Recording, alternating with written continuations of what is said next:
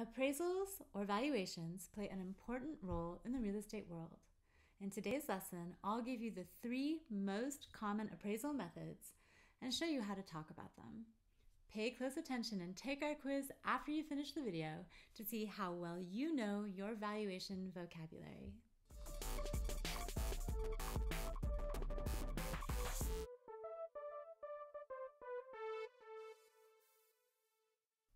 Hey everyone, welcome to Real Estate English Academy, the place for real estate experts to boost their English.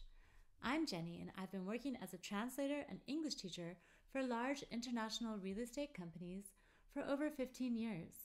I'm excited to share my language and real estate expertise with you on this channel.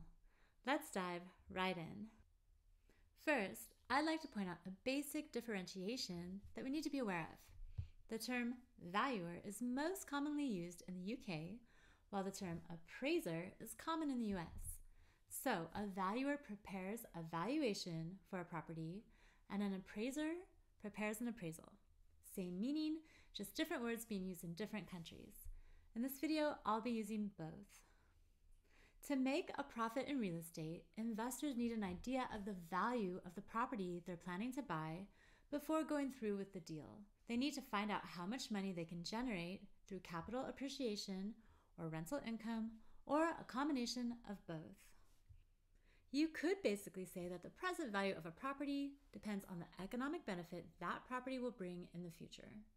The purpose of an appraisal or valuation is to determine the market value of a particular property as of a specific date.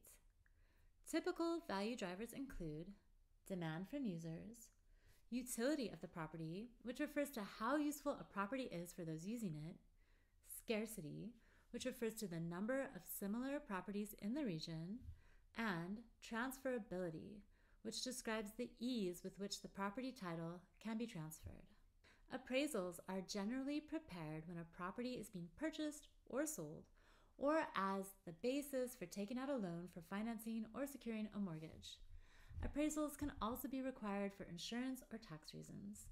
In some cases, properties held as assets in a fund are reappraised or revalued once a year so that the Transaction Advisory Committee can monitor the fund's gross asset value or GAV and provide up-to-date information to investors. It's important to remember that a valuation is an estimate and not a determination of value.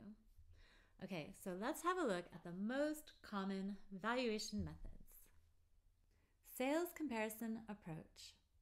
The sales comparison approach looks at the sales prices of comparable properties and takes that as the basis for determining the market value of a property. Factors such as location, size, or time of sale are also taken into account.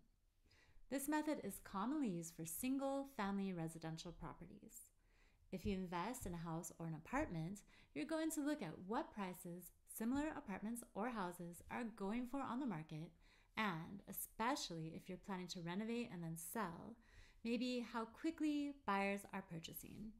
Have you ever used this approach before deciding to buy a property? If so, put the words real estate in the comments below. Cost approach. The basic idea behind the cost approach is to determine whether a real estate investor would be paying more for a property than it would cost to build an equivalent.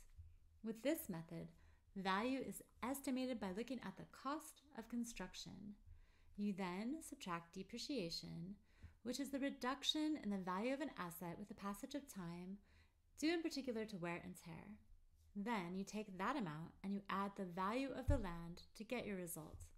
The cost approach is most commonly used in appraising new or planned property developments.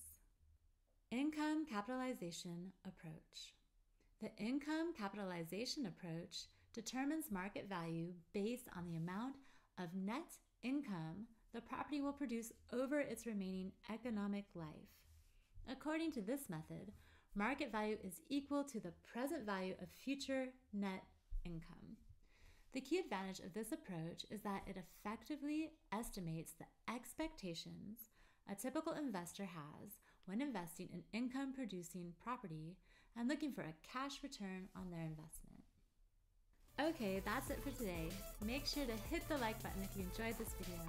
and subscribe to our channel and hit the bell button to get notified when our weekly video is released. And check out our free quiz to test your knowledge of valuation methods. See you next time.